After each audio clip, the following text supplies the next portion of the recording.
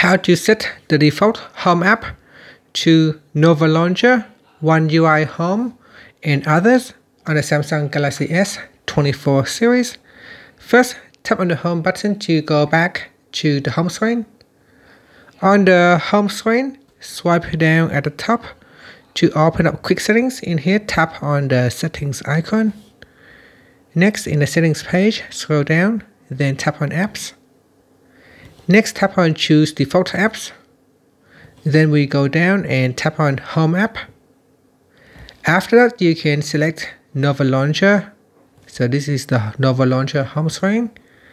Or we can go back in here and select One UI Home. So this is One UI Home. And if you have installed any other launcher, you can also select them in here as well. So if I tap on Nova Launcher from now on, whenever I need to go back to the home screen, it will always go back to the Nova Launcher home screen. And that's it.